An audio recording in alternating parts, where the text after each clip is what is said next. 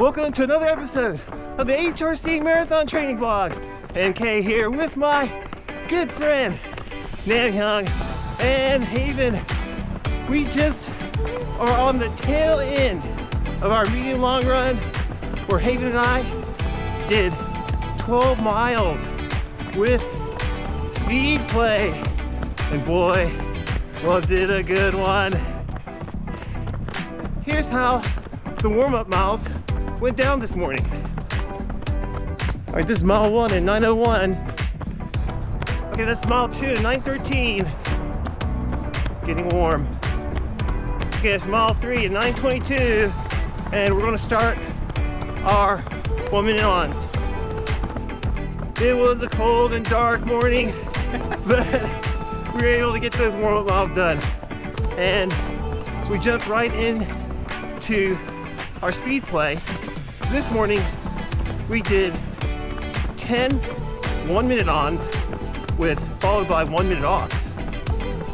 And we did those at Haven's VO2 Max pace. Here are the paces for those 10 1-minute ons on the graphic.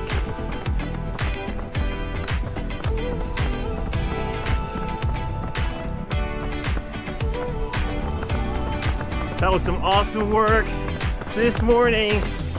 I think a lot of our subscribers who are trying to go sub 4 or sub 3:45, they're going to get a lot of inspiration from you on that workout. Really well done, Haven. Thank you. This makes the second day in a row of back-to-back hard workouts for Haven. So it's a successful one, and then that makes those 2 days momentum. That's what we call momentum here. So let's take that momentum, enjoy tomorrow's recovery day, really enjoy it. Enjoy what it feels like to have an unfocused run. And then get hyped up for a really good Friday workout, okay? And we're gonna do a threshold workout on Friday so that we can have balance and dynamic running for the week. All right, let's go. I just wanna throw a shout out to my good friend Justin for signing up for his very first marathon at the LA Marathon in March. It's so freaking awesome. Justin also had a question because it's his first marathon, and I'm assuming that also means that he's a beginner runner. He had some trouble trying to figure out what his paces should be based on some marathon plans that he's been able to find. So we find a plan that we want online or in a book. And then how do we get started? How do we nail down which paces to use at the beginning of the training block? All right, let's go.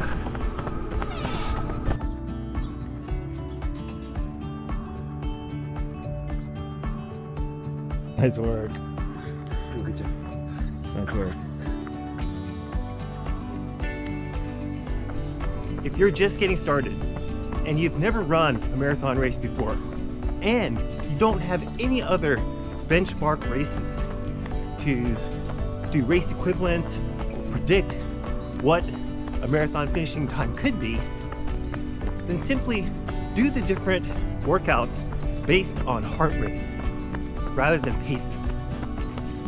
So your marathon training plan will likely have an easy pace heart rate range as well, where you should be targeting your heart rate during easy pace runs at the low end and at the high end of a certain beats per minute. In order to understand your heart rate training zones, you'll need to know your max heart rate. In order to calculate your max heart rate, you can take 220 minus your age to estimate what your max heart rate could be. This isn't totally accurate, but it's a good start. And then based on your max heart rate, you can find out where your heart rate training zones are and then train to those zones. While you train to those zones, you'll have all your data either on your GPS watch app or on Strava.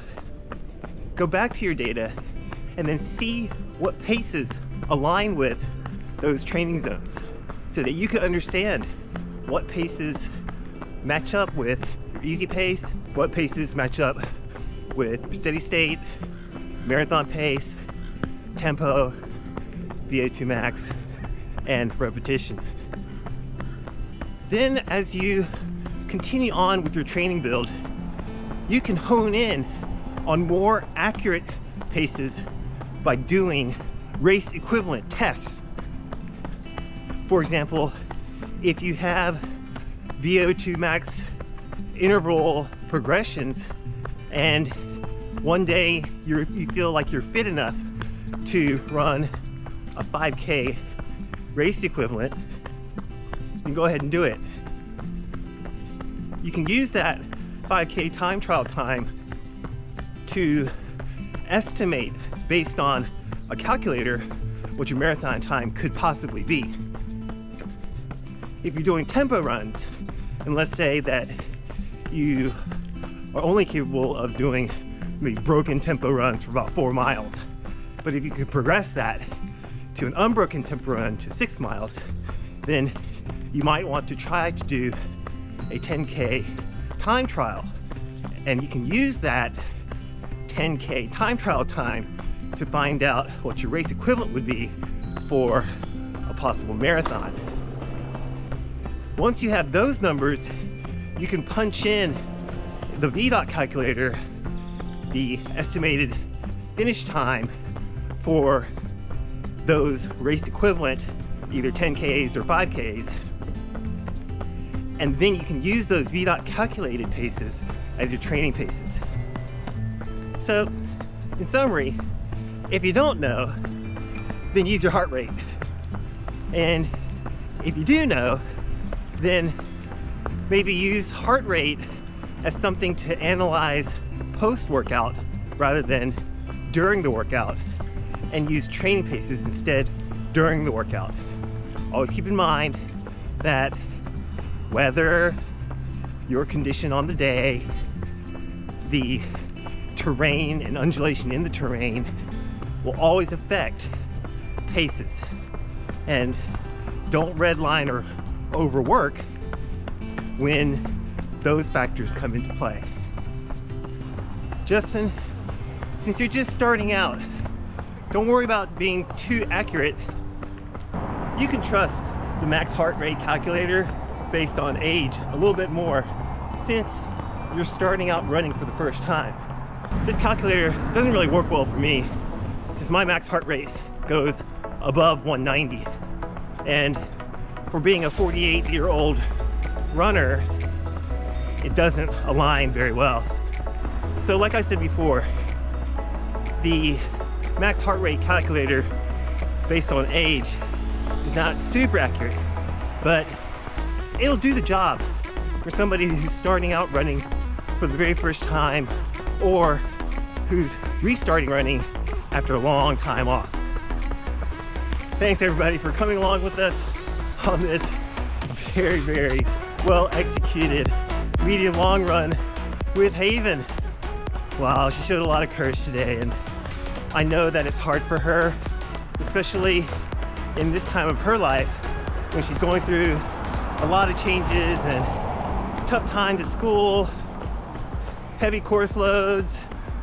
Yeah, it's a big ask, but it takes a lot of grit and resolve and courage to make a decision and to make a marathon a personal goal of hers.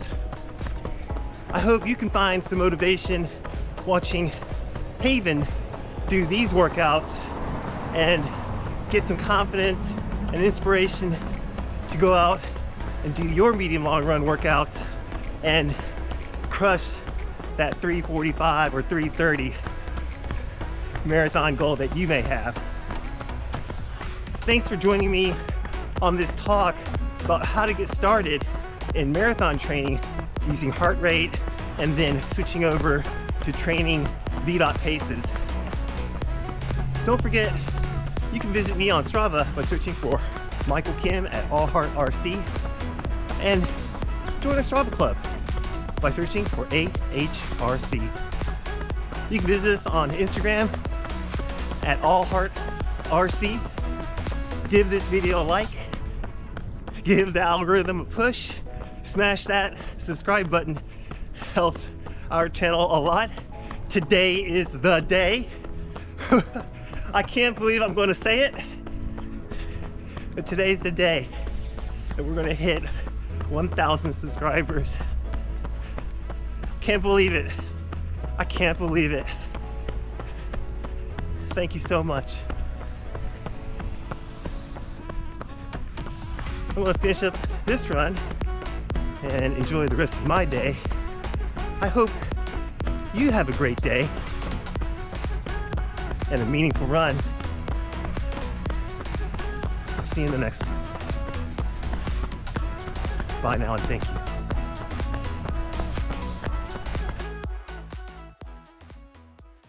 So I think at the beginning of the training plan or training block, some kind of pain will come. And I think I used to just totally freaked out and stop running altogether. And hopefully that little pain doesn't slow you down, and just kind of take it easy, but just keep on moving. And it's going to be a series of these pain that will come up throughout your training plan until marathon day. I guess there's a difference between a niggle and an injury, huh? Yeah, exactly. If you can get up and move the next day and the pain goes away after a mile to warm up, then I think that's okay. Thanks, Danny, huh? Yeah.